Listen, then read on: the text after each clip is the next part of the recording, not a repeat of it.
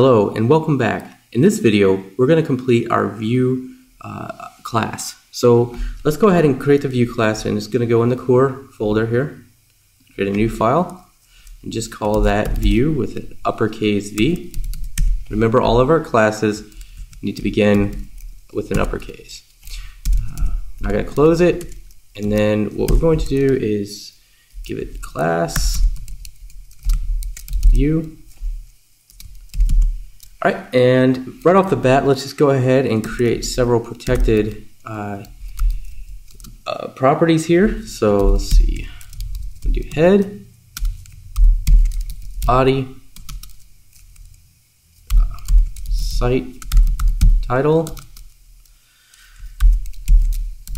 output buffer, and layout. Now our layout, we're going to give a default, and we're going to use a constant that we haven't yet defined. So it's going to be default layout. All right. So let's go ahead now, and in our config file, we need to define a couple things. It's going to be the default layout, and we're going to use that later. But for now, we'll go ahead and set that up just so we don't have any errors. So let's go ahead and open the config.php file, and underneath this I'm going to define default layout. Okay, and then let's go ahead and put a comment here so we don't forget what this is for. So if no layout is set in the controller, use this layout. Okay, great. The other thing we'll do while we're here is go ahead and define,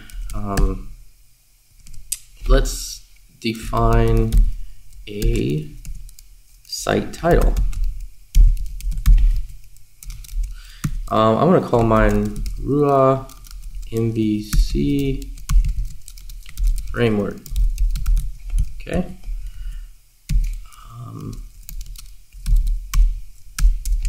This will be used if no site title is set. Okay, and then let's see, what else could we set here? We'll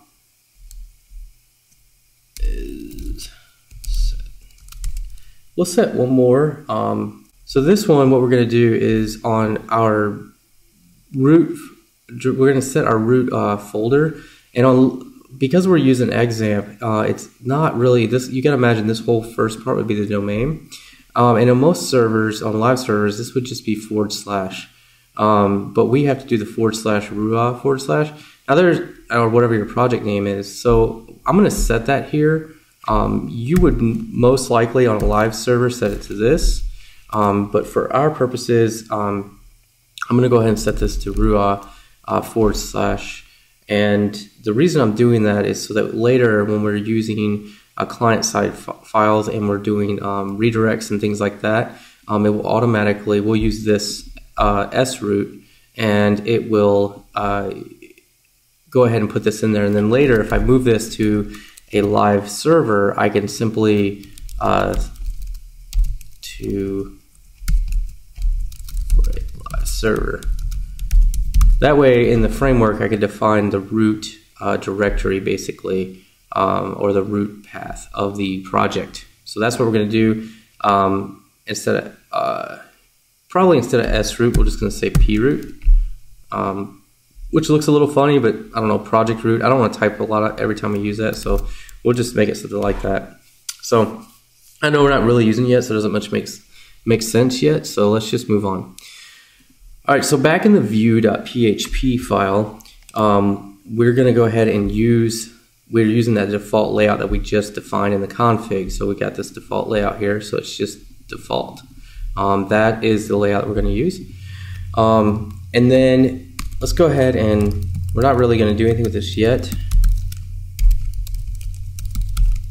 Set up our construct, and then our main method that we're going to create here, which actually is not much, not much of a main method. I mean, there's a few methods here, and you'll see how to use these. We're going to get very used to using these as we build this.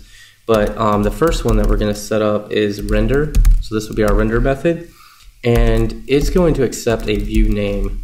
And so let's go ahead and get going on this. We want to separate this view name out into an array. So let's see, view array will equal, and we'll use PHP's pre-built function explode, and we'll explode it by the / there, and then pass in view name.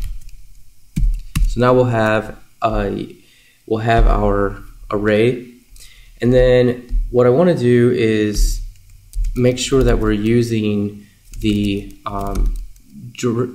directory separator of whatever system we're on. So that's why we're turning this back into a string now. So we're going to implode this array, and we're going to implode it by our separator, and then we're imploding the view array.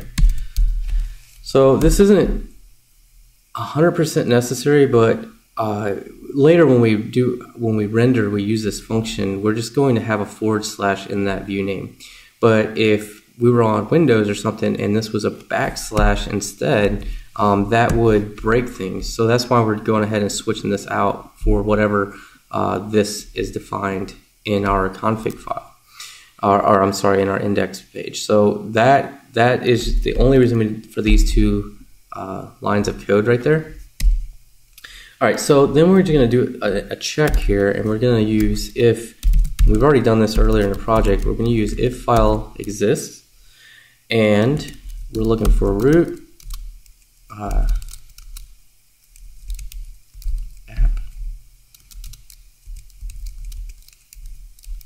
And we're looking in the views folder, and then we're looking for view string. Okay, and then we're going to concatenate onto that .php. So if that exists, we're going to first include, we'll go ahead and copy all of this here. Okay, so we'll include that, and then we haven't set this up yet, but we're going to include our layouts after this. So again, it's just going to be root.ds app,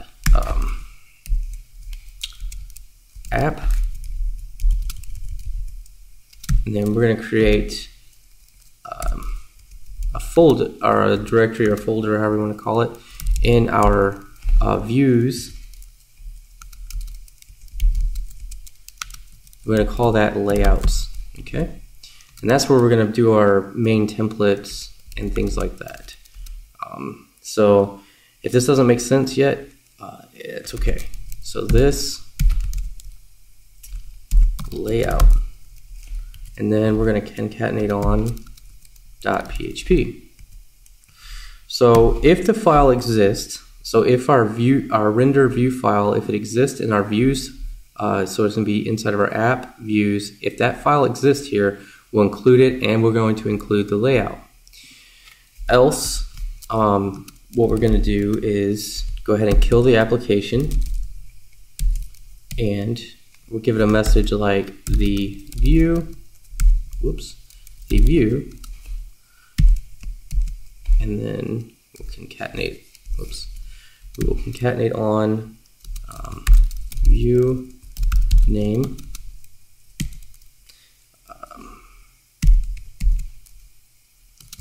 does not exist. Okay, so if we try to grab a view that doesn't exist, it'll kill the application. So that's it. That's our render function. It's just basically including our files for us. Okay, so the next method that we're going to need here is we want to create a content.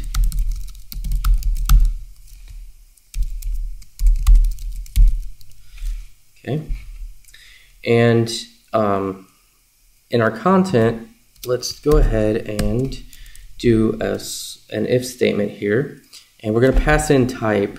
So this method will make sense, and maybe I'll come back and explain it later, but basically we're going to have inside of our views that we create content, and so it'll have a type of either head or body, and you could create additional types if you'd like, but for now I'm going to go ahead and do this. So if you could use a switch statement here too, but if type equals head,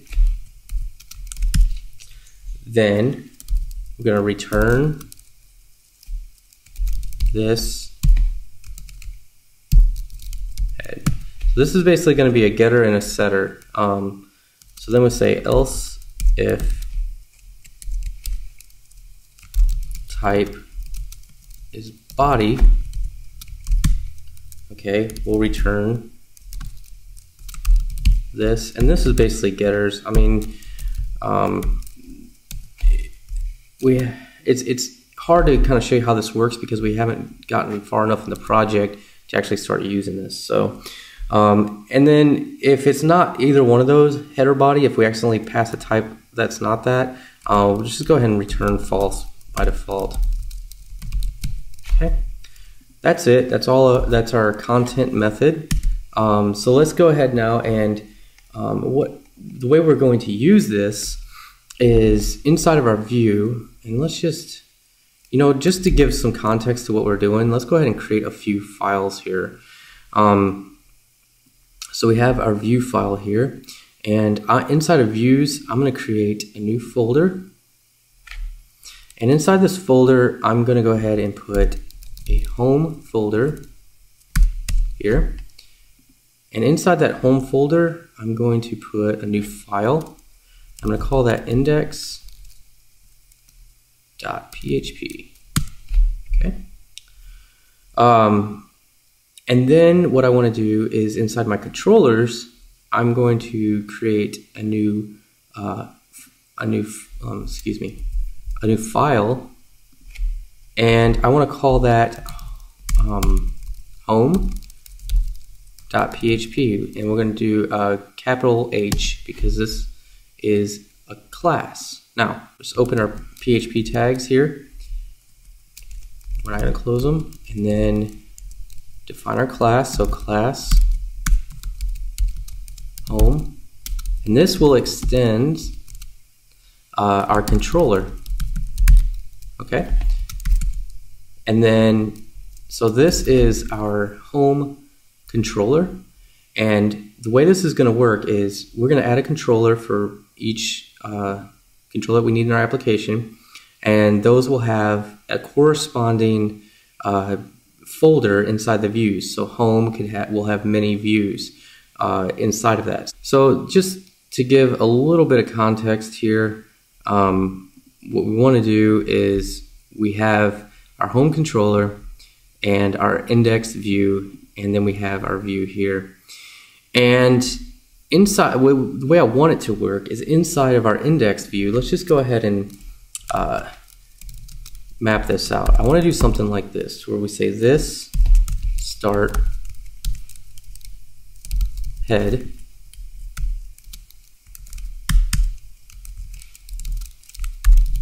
this end, and then we can do this start body,